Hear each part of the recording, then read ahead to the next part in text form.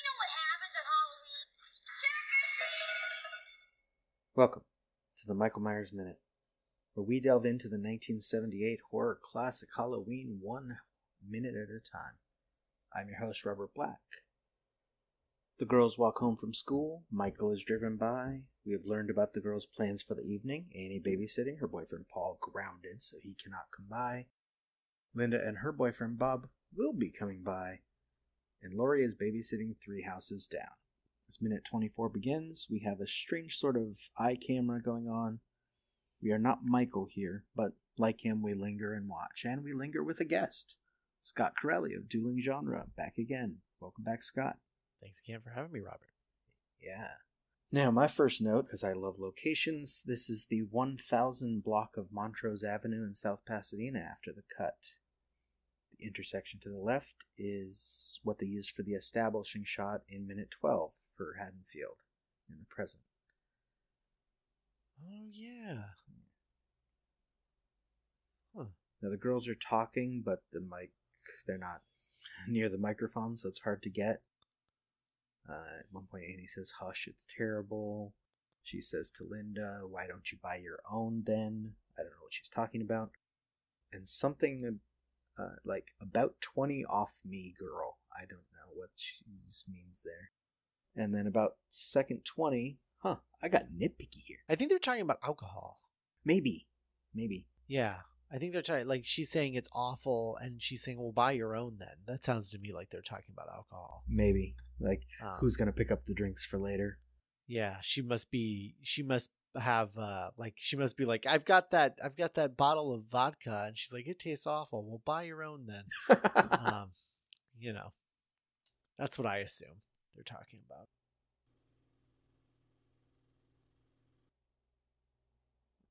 I'm looking at my first note, which is really detailed. It says, Annie pushes up her right sleeve and rubs the inside of her elbow. Linda takes out a breath spray and sprays some in her mouth. Oh. The simultaneity of these two actions makes me wonder if there wasn't a version of the upcoming Bush moment where both Annie and Linda were still there. Like they both needed to be doing something at the same time so Lori could notice Michael and they wouldn't. Oh. But the script and novel both have Linda leave before they get to the bush. So, I don't know. I guess it's just coincidence they both were doing stuff. And I happen to notice because I'm slowing down these minutes and looking closely.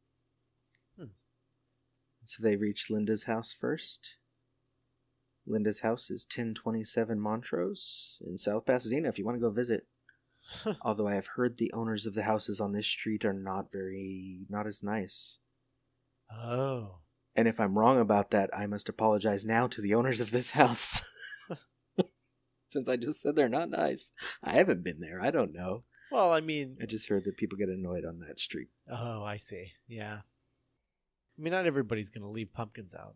Because a lot of people go for photos by that bush, you know? Oh, right. Of course. Yeah, I mean, I don't know. Like, if you're going to buy a house that was featured prominently in a really famous movie, you got to have a good humor about it. Yeah. Or don't buy that house. Yeah. I mean... And if you've been living there since 78, you should have gotten used to it by now. But yeah, if you moved in there and know what it is, yeah. It's like no excuse. Something the real estate agent has to disclose. Yeah. It's like, on the one hand, someone may have been murdered here. On the other hand, this was used in a horror film in 1978, and people will come here to take pictures. Be warned. And I mean, why do you want to be the party pooper? You know? I don't know. Like, they just love a thing. Yeah. Like, they don't, I mean, as long as they don't damage your house, I mean, there's always going to be assholes, yeah. But like, as long as they're not being an asshole, they're not like damaging your property, like, let them take pictures by your bush. Who cares? Although, if I do move forward with this podcast and do Halloween 2, I might be tempted to throw rocks at the Myers house for that minute, so we'll see. Maybe don't do that.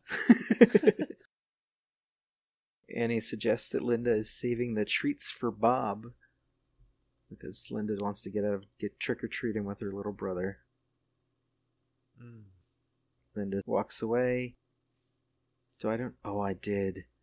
I talked about some of the sexism in the novelization in an earlier minute, and Here, as Linda walks away, it says, Linda walked up the path to her house, her tightly clad rear jiggling seductively. You don't have to wiggle it, Annie called out to her. There aren't any guys around. You can never tell when one may be hiding in the bushes, Linda replied, shouldering the front door and disappearing inside. That hiding in the bushes line, of course, gives Annie a reason to think Laurie is making a joke later when she says someone's by the bush. Yeah, I mean, that's, I like the joke. I don't know if it's worth it. It's also funny in the film because, as we'll see in a moment, we'll see next minute, when they pass the bush, there are two guys watching from the nearby porch. So it would have been weird if she said there's no guys around. Yeah. She's not very observant. Because, as we can see with Michael Myers behind the bush. Yeah.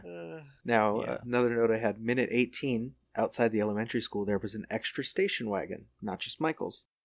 Here in minute 24, we get another station wagon on the other side of the street. Maybe they were just popular in 78. I'm not sure. Or I'm getting paranoid about station wagons because I keep looking for Michael's. I think they were popular. I mean, they must have been popular enough. I mean, that was sort of like the go-to car in that 70s show, right? Was station wagons. True. Yeah, they had the station wagon.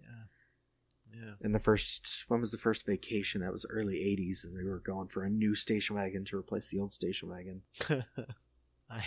It's few more depressing statements than what you just said. Okay. Gonna take in the old station wagon and get a new station wagon. Exactly. Oh boy. Yeah, so we get the shape over here. Yeah. Hanging out behind the bush. There's a mistake right before that, actually, because Annie's looking up. That mask is very effective because, like, from a distance, it just vaguely looks like someone. It's just it's pretty great. I don't the only complaint I would have with this shot, and it's a great shot, but the actor playing Michael is I don't know, he's sort of he's posing a little too much, I think. He's got like his fist clenched, and I don't know, he looks like a cardboard cutout or something until he steps back behind the bush. That's what they should put on the location. They should have a cardboard cutout that just sits by the bush all the time. Yeah. Oh yeah, absolutely. That's what I would do if I had that house. Should go there on Halloween and see if they decorate it. Speaking of the mask and how it looks here, though, a story that neither my sisters nor me, we didn't tell in minute 1 or 2. The street we grew up on, like our block, had one street light, and it was kind of in the bottom of a tree. So if you glanced down the street, you saw this white circle in a tree that looked kind of like Michael looks in a lot of these shots here, where like there's this just white thing hovering over, like, in places it shouldn't be. Yeah.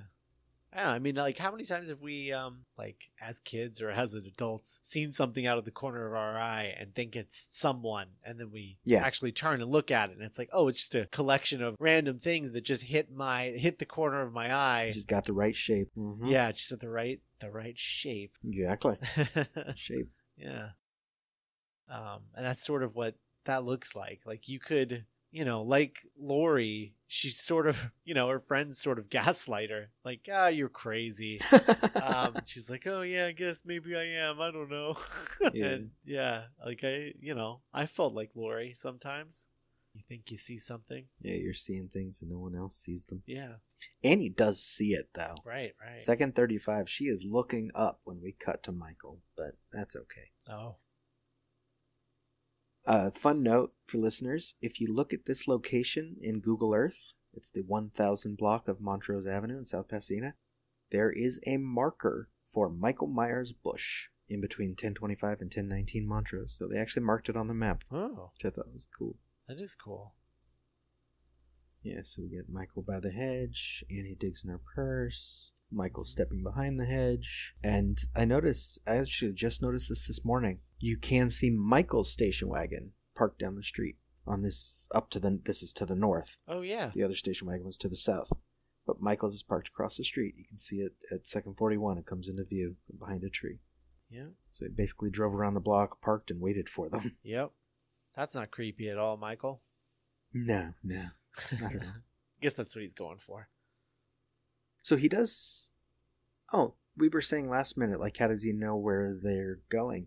He does know where they live then, because he's here. He just saw Linda walk into her yard. Wherever he goes behind the hedge, he probably sees where Annie goes. Right. While we don't see it, he could follow Lori from there. Right. Or in the scene added for TV later, he follows Linda over to Lori's house. Oh, right. Maybe that's how he finds where Lori lives. Yeah. But yeah, this is a great little scene. Yeah, I really love this the way that they shot this stalking stuff. Because we both feel like Michael, but then we also feel like the victim, like we're being watched at the same time. It's really... Yeah, it's like we're watching them, then we're being watched. I don't know. I don't know how they pulled that off, but it's really good. Yeah, there's not much detail to this minute, but it is an important minute, because this is one of those scenes that everyone remembers from the movie. Michael by that bush. Yeah. And his ability to disappear quickly in the next minute. Right. Once Annie's up there. Right. I actually don't have much else for this minute. Annie says, "Oh, subtly, isn't he?" She heads for the bush, and the minute ends with just like a frame of Lori up close. Thank you for being with us, Scott. One more time, remind the listeners how they can stalk you. I'm on Twitter, Instagram, Facebook at Scott Carelli, and you can find me and my podcast at duelinggenre.com. I'll just do a quick rundown. So it's Back to the Future Minute, Spider-Man Minute, the Cornetto Minute, which is Shaun of the Dead, Hot Fuzz, and the World's End, and then the Doctor's Companion, which is a Doctor Who podcast. And we have an original audio drama on the site as well called Geek by Night, which is about a bunch of friends who work at a comic book shop together and get superpowers. It's a sort of it's a sort of comedy adventure thing, sort of in the style of like a Buffy the Vampire Slayer is the kind of tone that we go for. So check that out. That's called Geek by Night. You can find that and all of the other podcasts we do on every podcast app and at duelinggenre.com. And you can stalk us on Twitter and Facebook at Myers Minute, or join our Facebook group, 45 Lampkin Lane. Leave a review if you like us. Subscribe. Thank you for listening. Until next time. See you